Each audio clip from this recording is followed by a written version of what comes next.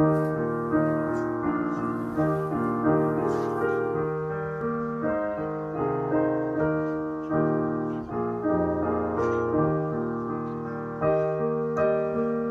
brethren. I greet you all in the name of our Lord Jesus Christ. Welcome again to our channel, BSM TV, where we study the Word of God to the Lord, to the testimony, where the message of the three seals is being preached, the message that is going to seal God's people so that they will be able to enter the soon coming kingdom. Without wasting our time, we're going to learn today about the glorious prospect for those who accept David and the branch. The glorious prospect for those who accept David and the branch. So, for us to understand this lesson, we're going to explain first who this David is. Are we talking about the David who is in the grave? Are we talking about the David, the one who killed Goliath, or it's somebody else? We're going to learn that first. And we're also going to discuss about who this so-called branch is. And we're being told here that there is a glorious prospect or a glorious future event that has been promised for the people who accept the truth, David and the branch, in these last days that we are living in. So we're going to start, we're going to read Jeremiah chapter 30, verse 1. Jeremiah chapter 30, verse 1. The word that came to Jeremiah from the Lord saying, this word came to Jeremiah from the Lord himself, meaning this is the truth and these words are going to be fulfilled. Verse 2, thus speaks the Lord God of Israel, saying, write you all the words that I have spoken to you in a book. Write ye the words that I have spoken to you in the book. This is Jeremiah chapter 30, verse 2. Then verse 3 says, for see the days come, saith the Lord, that I will bring again the captivity of my people Israel and Judah. So as we all know, the Israelites were scattered. The 10 tribes were scattered long back and they did not come back to the land. We have Judah and Israel. We have Judah and Benjamin, only 2 tribes in the land of Canaan today. So God is saying here, he will bring them back to the land that he promised to their forefathers, the land that he promised to Isaac, to Abraham, to Jacob. That land was promised that they will be given for an everlasting possession. So God is saying in these last days, he's going to do what he promised to his people. I'm going to continue with Jeremiah chapter 30, verse 3.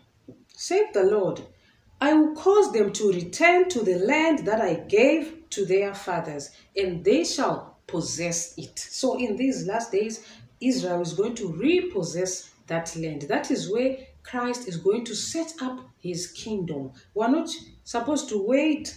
We're not going to meet him first in the clouds before the kingdom is set. First of all, he's going to gather his people in Israel, and then afterward, we're going to meet him in the clouds. That is the order of events. It's important to know the order of events on how God is going to harvest his people, how he's going to harvest Israel of today. We're going to continue with Hosea chapter 3, verse 5, so that you understand who this David is. Hosea chapter 3, verse 5. Afterward shall the children of Israel return and seek the Lord their God. They will return and seek the Lord their God, and David their king. David is being mentioned here.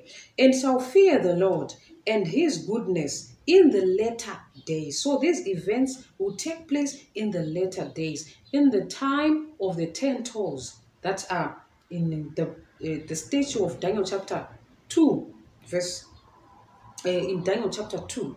So this is the David. God is saying he's going to reign over his people in the last days. He was going to lead his people into the kingdom. Hosea chapter 3, verse 4 says, for the children of Israel shall abide many days without a king. They do not have a king now, and they are not a kingdom. Because what you call a kingdom is it comprises of the land. It comprises of the laws, which are going to be the statutes and the judgments. It comprises of the subjects. So this kingdom that is going to be set is going to be in the land of Israel, and the children of God who are going to conquer the devil, who are going to be saved in these last days, are going to be the subjects of this kingdom. The 144,000, the whale sheaf, and the great multitude that are going to come from the Gentiles that are going to be harvested by the 144,000. Verse, I'm going to read here, tract number 9, page 43.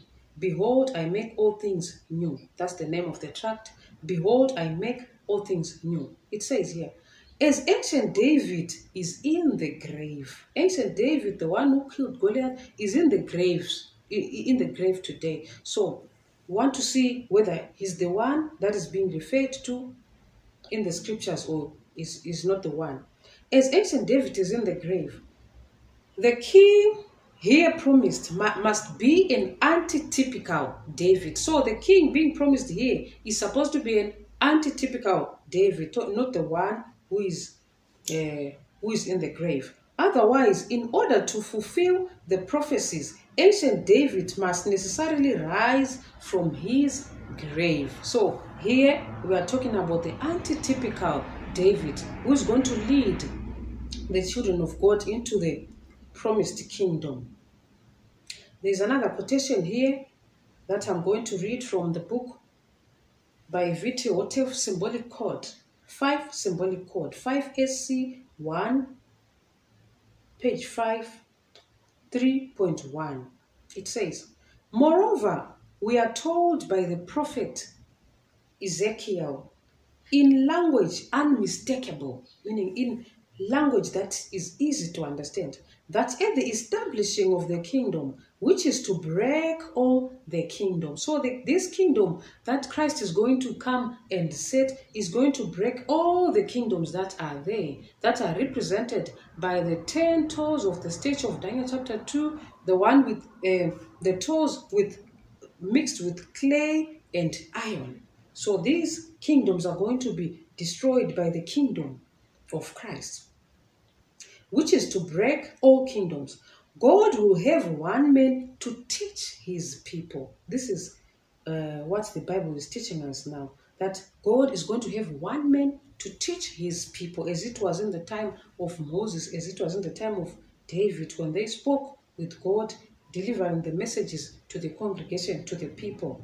And I will set up one shepherd over them, and he shall feed them, even my servant David. So this one man is going to be chosen by God, is going to feed his children with the word of God, with the meat in due season, with the present truth, so that they understand the order of events of how they're going to be harvested when Christ comes.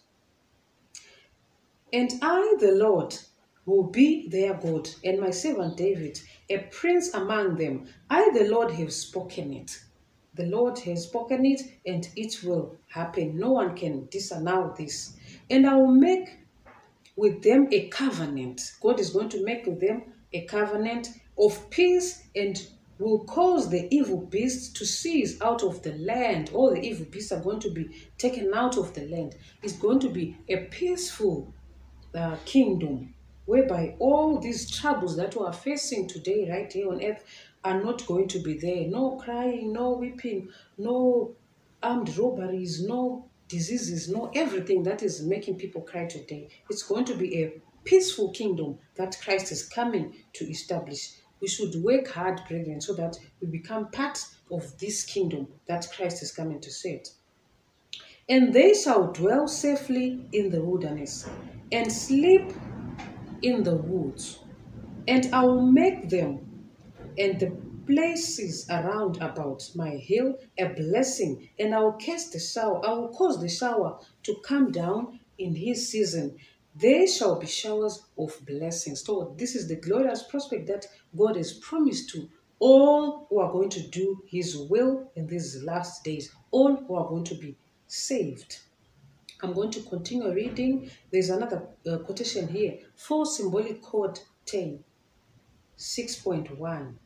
It says, in the days of Moses, in the days when Moses was leading the Israelites, and in the days of David, when the Lord had the work in his own hands, he spoke to the people through Moses and through David. So God was speaking to one individual, and the message then was going to be spread to all the other people. He spoke with only one person, and thus he ruled. That is how God ruled during the time of Moses and during the time of David. In like manner will he at this time, in like manner will he at this time of the end rule the work when him takes the reins in his own hands. So this is how God is going to rule again in the last days. In prophecy, God revealed to Ezekiel the injustice which in the latter days, our time, would be done to God's people by their shepherds. So God has seen the injustice that is going to be done to his people by the shepherds of today. What are they going to do? They are going to stop feeding the flock with the right messages, with the meat and juices. Now God is saying here, I will set up one shepherd over them, and he shall feed them, even my servant David. The name of this leader is going to be David. And he shall feed them, and he shall be their shepherd. And I, the Lord, will be their God. And my servant David, a prince among them, I, the Lord, have spoken it. Thus Ezekiel was also told that the present system and organization of many shepherds will be replaced by a new one and be conducted by the shepherd, by one shepherd instead of many. So God has spoken it. This is exactly what he is going to do. There's going to be a David who will reign over his people, and he's going to communicate with that David and instruct people on how they should worship him. But the problem here is that many are not going to accept that David. Many are not going to accept even the branch whom we're going to discuss here. Now that we understand that this David is the antitypical David. It's not the David who died long back, but the antitypical who is going to lead God's people in the last days. Now we want to understand who the branch is. Zechariah chapter 6 verse 12 reads, Speak to him, saying, Thus speaks the Lord of hosts, saying, Behold Behold the man whose name is the branch, and he shall grow up out of his place, and he shall build the temple of the Lord. So here we're being told of a man whose name is the branch, and this man called the branch is going to build the temple of the Lord in the last days. That was Zechariah chapter 6 verse 12. I'm going to read again from Acts of the Apostles, AA, page 595, 595.2. It reads, Upon the foundation that Christ himself has laid, the apostles built the church of God. Yes, they built the church of God upon the foundation that Christ himself had laid before he went up to heaven. Scriptures, the figure of the erection. In the scriptures, the figure of the erection of the temple is frequently used to illustrate the building of the church. Zechariah refers to Christ as the branch. Zechariah refers to Christ as the what? As the branch who should build the temple of the Lord. So Christ is called the branch, and he is going to build the temple of the Lord. He speaks of the Gentiles as helping in the work. So we should not look down upon the Gentiles, because they also help in the work of the building of God's temple. So it's clear, brethren, that Zechariah is referring to Christ as the branch. So Christ is the branch, right? I'm going to read again another quotation that explains about this new name that were given to Christ. CIHS, page 93.1. The work of Christ as man's intercessor is represented in that beautiful prophecy of Zechariah. So Christ is our intercessor. And in 1844, as we all know, he went into the most holy place, into the holy of holy place, the holy of holies, so that he intercedes for us as we confess our sins day by day, right here on earth during the times of prayer. Christ will be interceding for us to the Father. So that work that he is doing, he's using the name, the branch. The work of Christ as man's intercessor is presented in that beautiful prophecy of Zechariah concerning him whose name is the branch. So that's his name. That's the name he's using today. That's the name you should pray using. We should pray in the name of the branch. We should baptize in the name of the branch, because that is the name that he is using today. COL page 141.4. In order to strengthen our confidence in God, what should we do in order for us to strengthen our confidence in God when we pray to him? Christ teaches us to address him by a new name. Can you see this? This is clear, brethren. Christ teaches us to address him by what?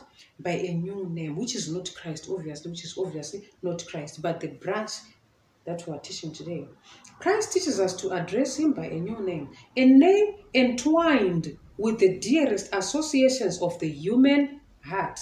He gives us the privilege of calling the infinite God our Father. This name spoken to him and of him is a sign of our love and trust toward him. Can you see what this using this name means? It says here, it's a sign. It is a sign of our love and trust. To show that we love him, to show that we trust him, we should use that new name.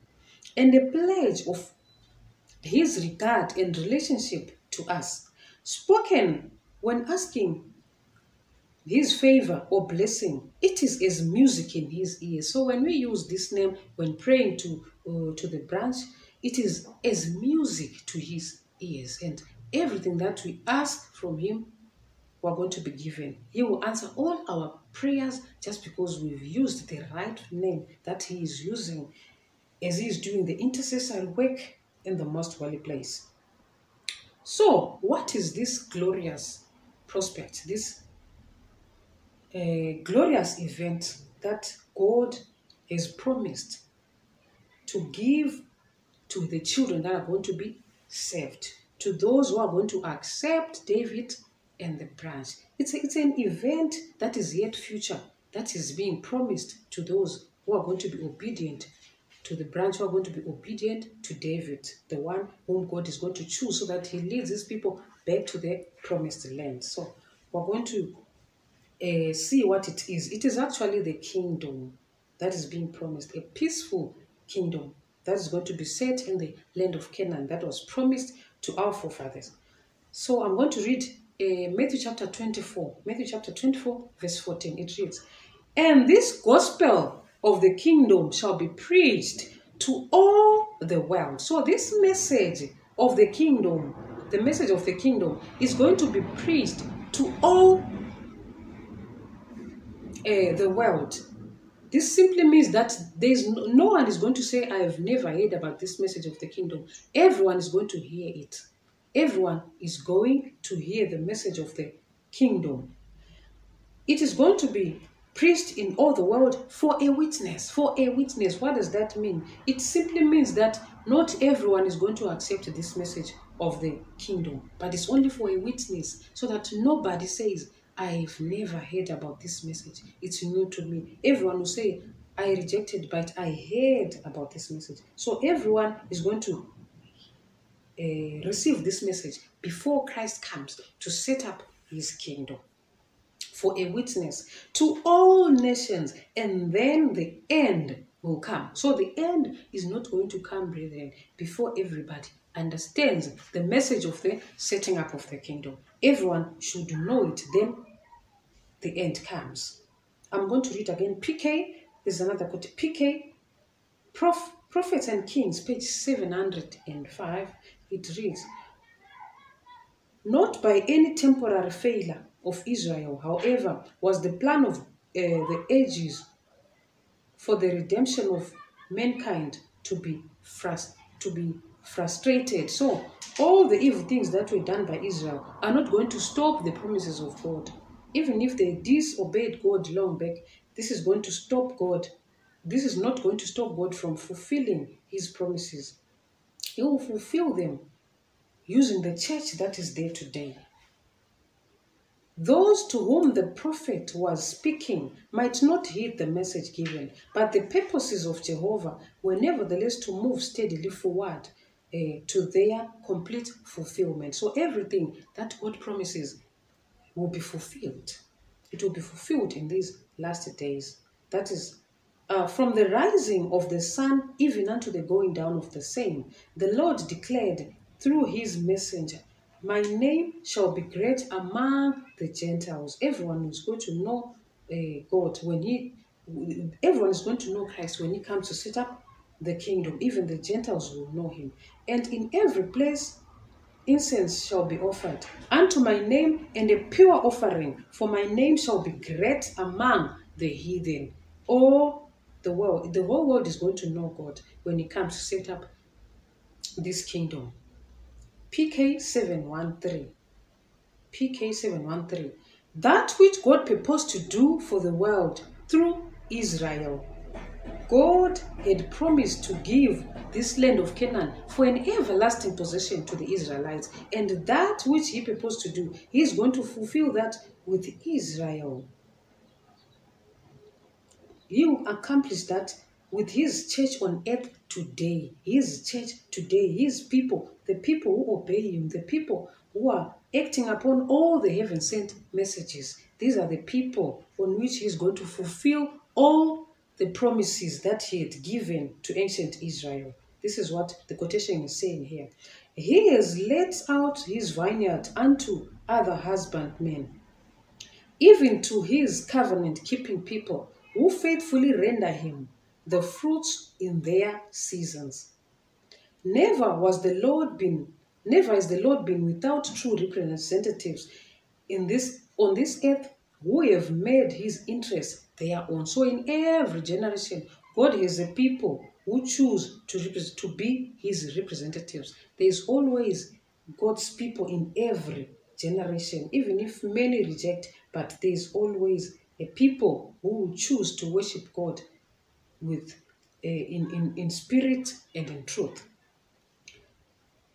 These witnesses for God are numbered among spiritual Israel. That is what you call spiritual Israel. And to them will be fulfilled all the covenant promises made by Jehovah to his ancient people. So he's going to fulfill this with his church today. So this glorious prospect that has been promised to those who accept David and the branch is the setting up of the kingdom. It is the kingdom that he has promised to ancient Israel, and he is now going to give it to his people today who have made his interests their own.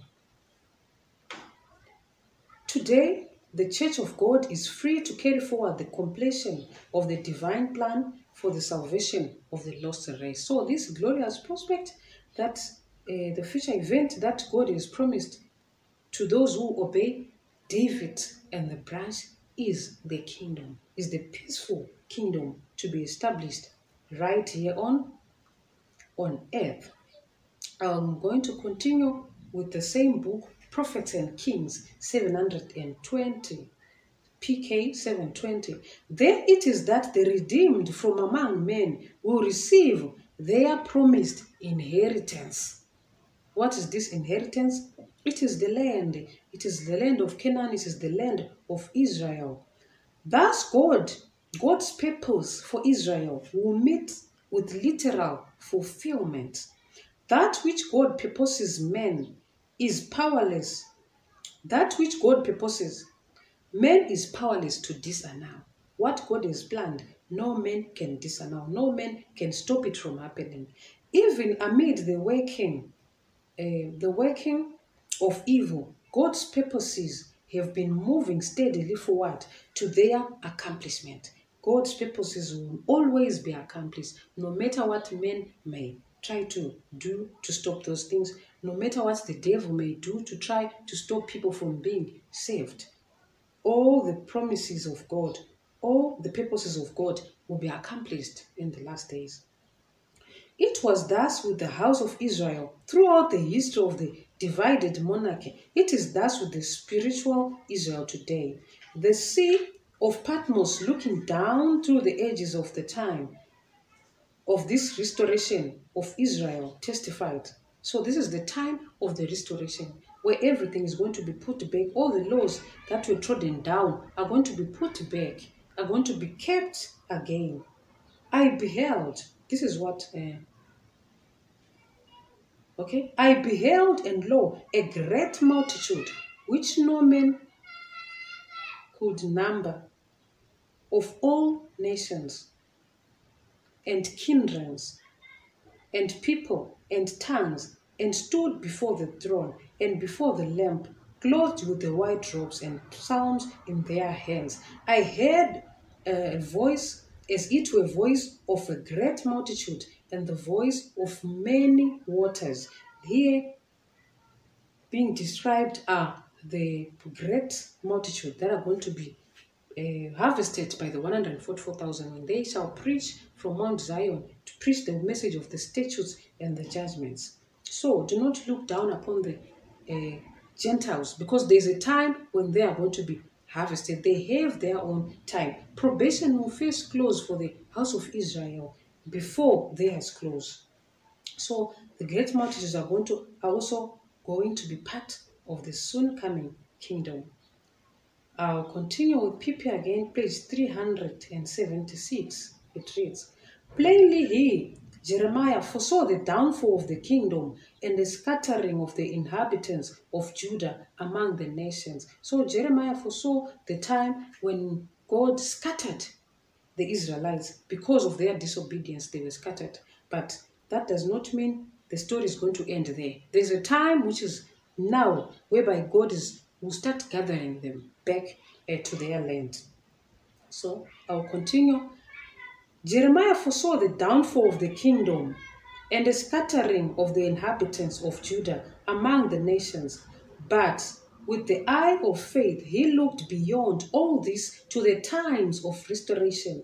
Ringing in his ears was the divine promise, I will gather the remnant of my flock. I will gather the remnant of my flock out of all countries. Can you see that this is different? It says here, out of all countries. When Moses was taking the children of Israel from Egypt, it was from one country to Canaan. But now it's going to be from all the countries going into Israel, which is almost at the center of the world. It is going to be a glorious event, brethren, whereby people will be gathered from all the four corners of the world to the center of the earth.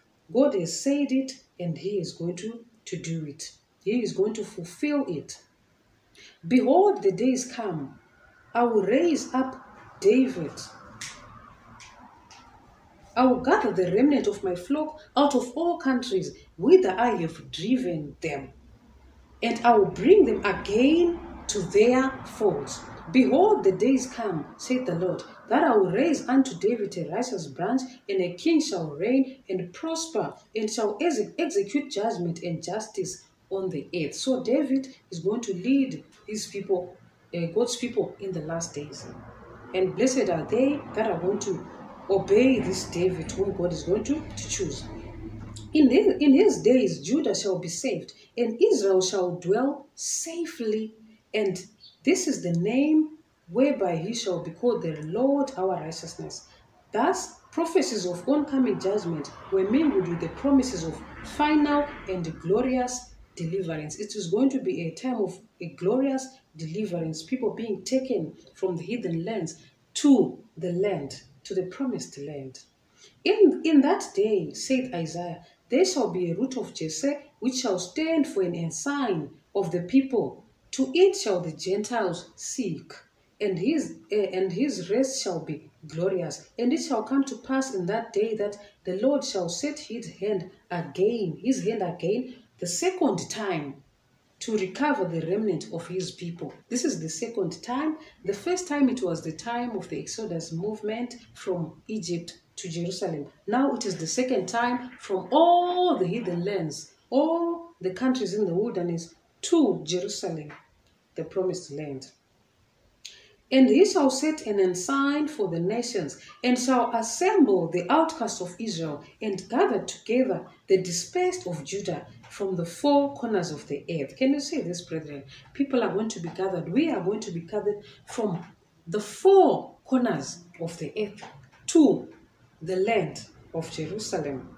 Now, we want to see, there are some people who are not going to accept this David, who are not going to accept Christ, even who are going to reject, who are going to refuse to use the new name of Christ, to pray in the name, the branch, to baptize in the name, the branch.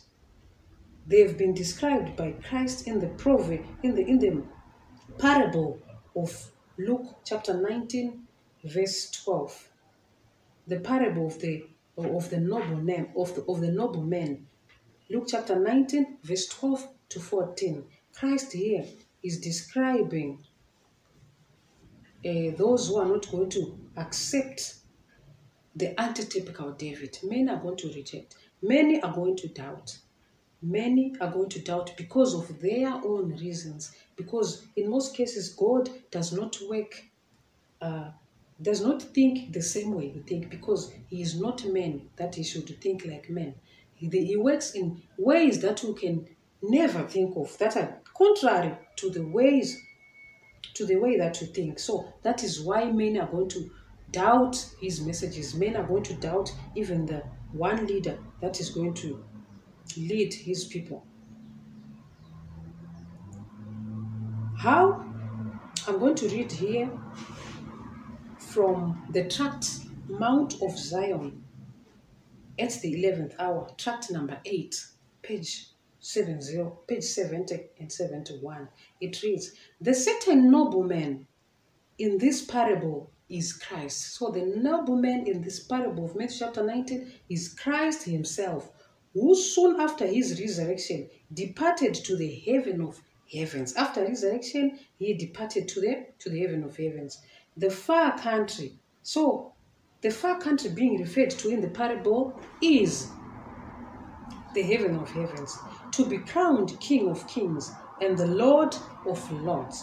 His 10 servants who are to occupy till his coming represent manifestly the ministry at the closing of the gospel dispensation.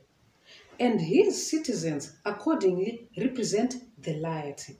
As he sent a message after him, saying, we will not have this man to reign over us. The only conclusion admissible is that shortly before his return, shortly before Christ comes back to set up the kingdom, Christ shall inform his citizens that he is taking the reins in his own hands. So he's going to inform his citizens that he's taking the reins into his own hands to set up his kingdom. And that they, upon hearing the announcement, the people now, upon hearing the announcement, they shall refuse to submit themselves to the one through whom he is to rule. Many people are going to reject the person, the one through whom Christ is going to rule. This is the David, the antitypical David that we've been talking about. Many are going to refuse. Many are going to reject this antitypical David. Observe that in the message which they sent after him, his servants did not say. They did not say this. They did not say, we will not have you reign over us. We will not have you reign over us. But rather, we will not have this man to reign over us. So they are rejecting this man who has been appointed by Christ to lead his people. They are refusing to let him reign over them. Men are doing this today. What they objected was Christ reigning over them through someone else. So they did not actually reject Christ, but the man who was appointed by Christ to rule his people in the last days, to take his people back into the kingdom. I'll continue here. Clearly then, what they objected was Christ reigning over them through someone else. Clearly then, before he is coronated and prior to his return to reckon with his servants, he appoints a man. So before Christ returns in these last days, he is going to appoint a man to reign over them in his stead. He's going to appoint a man to reign over us in his stead, who is the antitypical David. So we're not talking about the ancient David, we're not talking about the David in the grave, but the antitypical who is to be chosen today before Christ comes to set up the kingdom. Whereupon they say to him, by their attitude, and stand toward his message, we will not have this man reign over us. Men are going to say, we will not have this man reign over us. Although this man, as we now see, is the antitypical David. This man is the antitypical David. But many are going to say, we are not going to let him reign over us. In simple means, it is the visible king. It is the visible king, the antitypical David, who is going to lead God's people in the last days. But as we have read here, many are going to say, we will not let this man reign over us. Men are going to refuse to be led by this person. So, what this message is saying to you today, brethren, is that be careful. Be careful in the last days when God chooses a leader who's going to lead his people to the promised land. Be not on the side of the people who are going to reject. Be not on the side of the people who are going to reject the branch, who are going to reject David, the antitypical leader in the last days. Why? Because that glorious prospect, that promise of the kingdom is not, you are not going to be part of the people who are going to be gathered for the kingdom. If you reject to be led by this man who's going to lead those people in the last days, if you refuse to pray in the name of the branch, you are not going to be gathered into the kingdom that is to be set in the last days before we meet Christ in the clouds. He is going to set up a kingdom, and only those, as we have just learned, who accept David and the branch are going to enjoy the kingdom. They're going to enjoy with Christ in the kingdom, in the everlasting kingdom that was promised to our forefathers. May God help us, brethren, as we study together these messages so that we practice everything that we learn. So be careful when you hear about this antitypical David, when you hear about Christ's new name, make sure you pray using that name. Make sure you accept that message so that you live eternally with God. May God bless the